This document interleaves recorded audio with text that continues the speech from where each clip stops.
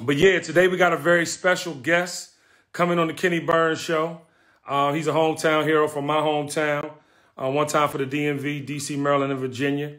He has a new documentary coming out. It's called Basketball Country. Something is in the water, and if you're from DC, Maryland, and Virginia, you sure know there's something in that water because we have a very special offering, and at times really don't get the credit we deserve in the universe. But this brother that I'm about to bring on, man, he's done more than his share of put the city on his back and show what hard work and dedication can truly be. So without further ado, ladies and gentlemen, I want to bring on the young legend, Durant. You know, here on the Kenny Burns Show, we give everybody flowers, y'all. So when y'all see him pop up, I need a round of applause in the comments, please. I need a round of applause. What's happening, champ? Hey, what's up, champ? How you feeling, How you doing, man? I'm good, man. You know, good to see you, man. We miss you on the court. We miss you dunking and shooting from half court and all the amazing things you do on that court, boy. Man, I appreciate that, man. I miss being out there. Hopefully we get out there soon. Well, look, the blessing is you healthy now. See, now, yeah. They done let you rest the whole year. You got 10 years worth of energy in you now. Yeah. I'm getting there. That's good, man. What side of the coast you on, baby? I'm in LA right now. Hanging out, working out, doing my thing, staying in the house. Where you at right now? We in the A. You in the A? How the family doing? Well, they good, man. Your youngest is balling. Thank you for lacing them every drop. I appreciate you. Of course. Yeah, Kenny just finished TSF, man. So he's you know, he got Fresno State and I think Kennesaw State are his top two right now. But he working, man. I'm proud of him. Yes, sir, man. Yes, sir. I like to hear it. And you know, Colin, they won state at Wheeler. He had on your shoes when they won state. Oh yeah. Appreciate that, dog. Of course. All love. We got some big news, man, with this documentary. But before I get into the documentary, I want to give you your flowers, man. First and foremost, you hail from the DMV, and it's important, man, when people like yourself make it out, that we celebrate them. And I want to go back a little bit before we get into the doc. But, man, you are All-American. You were a McDonald's All-American coming out of high school. Being successful and winning wasn't new to you coming out of high school. And not only did you play in the All-American game, which was holy grail for high school players, you won the MVP. How was that experience coming out of high school?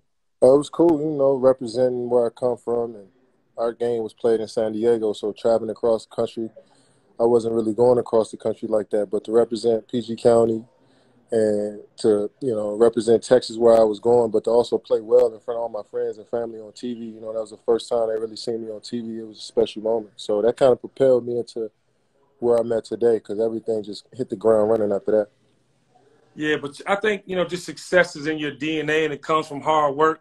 You know, I'm sure we're going to see a lot in this new documentary, Basketball County, about your journey and just other players from the DMV. But you went straight from high school to the University of Texas, and your jersey's retired. You played 1 year of college basketball. I just want to go through your accolades. You had the Naismith College Player of the Year Award. You had the NABC Division I Player of the Year Award, the AP Player of the Year Award, AP All-American First Team, Oscar Robertson Award, Adolph Rupp Award, J.R. Wooden Award, Big 12 Player of the Year, and National Freshman of the Year at Texas, bro. I mean, you went in there and annihilated the whole Yamin. Yeah, I mean, it was set up. You know, I had a nice team, nice coach. You know, it just let me go in there and do my thing, and some good things came out of it. I had a fun time, man, special time. And to see my jersey retired up there, you know, in a different part of the country, like I would have never thought, you know, in middle school, elementary school, that I'd play basketball in Texas, you know what I'm saying? So to take that journey and go down there was cool. That's awesome, man. And, like, you had the skills clearly to go to the NBA. Like, you were there. You annihilated in college. But what was that college, like that 1 year? What did you get from that you took forward? Well, just being on my own. The day after I graduated high school, that next morning I had to go down there by myself, you know what I'm saying? So I spent, you know, 6 months down there just getting to know different people, just getting to know a different culture. Because, you know, where we come from, there's nobody like that around the country, you know what I'm saying? It's hard to get used to something else. So going down to Texas where it's slower, it was, you know, different types of people on campus. It was like I was saying, 10 new people every day, you know, so I had to get used to that. So I just grew up a little bit. I just figured out what my flow was as an individual. I started to think for myself, having my own mind, and you know, I just started to grow from there. So it was a needed experience. I'm glad I was able to go to college. Yeah, man. And being away, because I know you love your mother like I love mine. So being away from my mother that first year was Yeah, like, what? Oh, I got to yeah, tell you a funny story. We were at your mom was there. Where were we at? We were at the National Harbor for the Urban One Awards. I guess they were yeah, celebrating yeah, 40 years, right? yeah, yeah, So yeah. I'm on stage, and I don't know if she told you this, but I'm literally on stage, and I'm going back and forth with Jamie Foxx in the audience. And we was Oh, talking okay. about somebody the greatest, I said greatest of all time. We know who the greatest of all time is, and nobody said a name. Your mama dog stood up like Kevin Durant, the whole crowd. What? I'm talking about, and it was in DC. That's It my was baby, in man. DC, so you know the whole. Hey, she love you, boy. I'm That's my talking about baby, she you like we know, know. and so all night long I be like, you better ask Kevin Durant, mama, who the greatest of all time is. She like my Yeah, she's like but my that's a sister when beautiful I was thing, man. I playing love ball. y'all relationship, and I love when you got that MVP. Yeah, for sure, for sure. Yeah. I think, you know what, a lot of us growing up in DC, man, like our parents had us young, and we just had that certain connection with them that was bigger than mother and son. You know what I'm saying? Yeah, Parent nah, for sure. to We spent a child. lot Like of they time. was like our people. Yeah, yeah, we spent a lot of time with them, you know. So my passions was her passions, you know what I mean? So she supported me like she was on the team. So and she still do to this day. So, you know, I was grateful to have that in my life. That's beautiful, man. All right, so we leave college with all those awards, and we about to get into this documentary that 35 Ventures produced called Basketball County, Something in the Water. But I really want to talk about you leaving college, man, and going to the NBA. I mean, Kevin, not only were you a two-time All-Star, I mean, your rookie year, you won Rookie of the Year, first team All Rookie. I mean, you won the Rookie Challenge. You were, you know what I'm saying? Like in the All-Star. I mean, yeah, the Rookie Challenge All-Star. You Yeah, were the MVP of that. Two-time NBA All-Star Game MVP. Four-time NBA scoring champ. Six-time All NBA first team. 10-time NBA All-Star. Two-time World Champion. Two-time Finals MVP. yeah, I mean, dog, like, you know what I'm saying? I know you're not yeah, done, but if you yeah, were, yeah. those are some hell of a stats. Yeah, man. I mean, I had so many great teammates and coaches, and you know, you never could do anything on your own. But just knowing that I had so much support and so many people every day from coaches that work with me and try to help me hone my skills on a day to day. You know, it kept me in it, and then just having my friends and family, you know, there to give me a different perspective on things and keep me grounded. You know, I just had so much support over these years, and I couldn't accomplish none of that without those people. But to go out there and play at the highest level against some of the best ever, you know, I'm just grateful I'm living this dream. Yeah, the dream is real. Yeah. So, 35 Ventures, man. Y'all are in business. You're doing great things. Hmm. You have, you know, the board that you have, and you have these amazing conversations about culture and sports. But this documentary, man, Basketball County, I'm so looking forward to it, man. You got, you know, some more hometown heroes. Quinn Cook's in that thing. Yeah. Beasley's in that thing. Yeah. Oladipo. Tell us about it. It comes on tonight on Showtime, by the way. Yeah, come on at 9 o'clock Eastern time.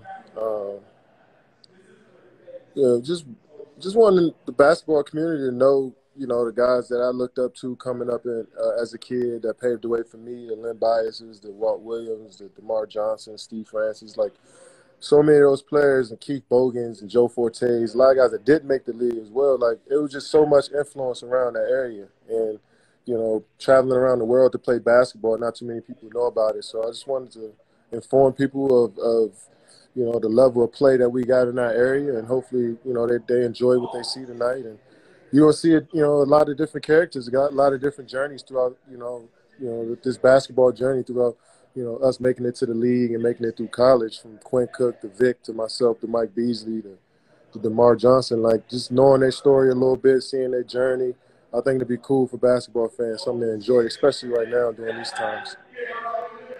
That's awesome, man. Quinn Cook said he had 5 people on his team went pro. Yeah, that was crazy. That was crazy. DeMatha is a real nice part about DeMatha and what they meant to the county and to the basketball culture as a whole. You know, so yeah, that DeMatha team, they always produce pros, and you know that's another part of the documentary I'm excited about people seeing. That's awesome, man. And Kev, you know, I hear this all the time, and it's not really up for debate.